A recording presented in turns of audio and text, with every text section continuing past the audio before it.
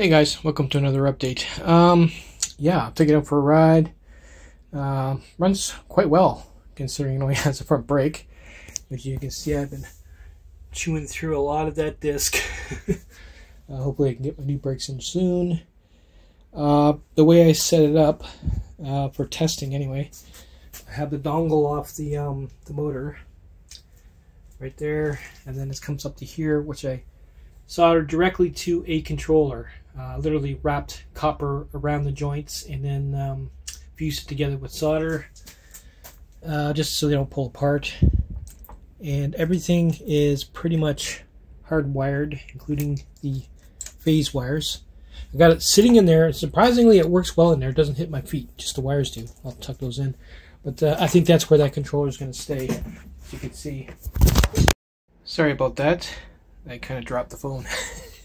Anyway, yeah, so what I'm finding is when right now it has like super torque, like it does feel like a dirt bike. The way it's set up, well, I wouldn't say I set it up, it's basically the way it is set up, is when I give it throttle, the first motor that kicks in is the rear, and that pulls like crazy, and that's only 500 watt at 30 amp.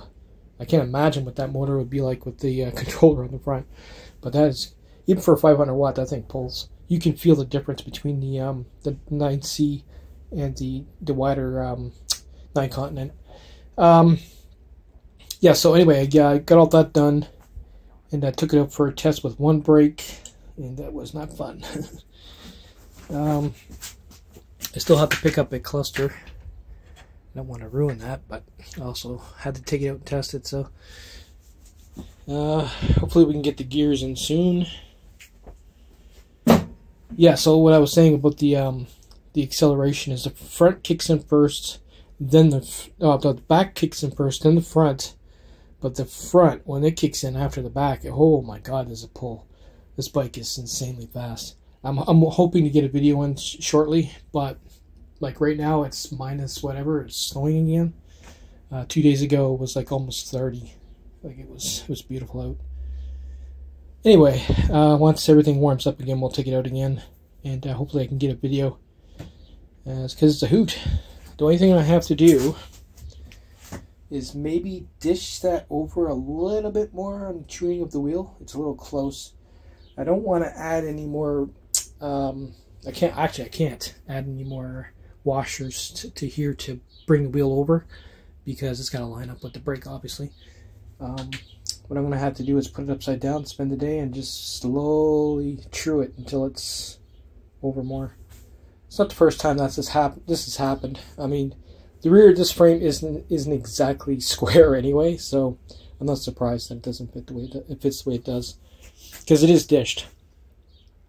That's about it, guys. Like I said, this thing is it's a bit of a rocket. It's insanely fast. Like in the video, you will hear and feel, or you'll see it anyway, when the rear kicks in and then the front kicks in, because it's brutal. And the thing is, I don't even have that at full power. I basically put it on, I lowered everything because of the only having one brake. I didn't want to be flying down the street, so I hadn't even opened up its potential yet, and I think it's crazy right now. I mean, for a bike this long, it's crazy to be doing 60 on this thing. Because you know damn well, if someone pulls in front of you, you can't stop. Be like, crush. So, anyway, I wanted to bring that up. It was actually quite easy to do. Basically, lace the wheel, soldered, like I said, I soldered the dongle right to the controller. I'm not going to change anything there. This setup with the high power on the front and low power on the back is more than efficient for like, well, if I jumped off at the light, if I took off at the light, I'd be the first to take off. I'd be like half a block down before they even started pulling out through the intersection. This thing is crazy. It's that crazy. It's just like it's a dart. Yeah, it just sucks that the weather is the way it is, or I'd be taking it out right now. Anyway, take it easy. I'll just go on and on about the bike. Hopefully I can get some more parts in. Hopefully I can get that with the brakes, and then we're done. And we are done. I'm not going to be doing another bike, just so you know.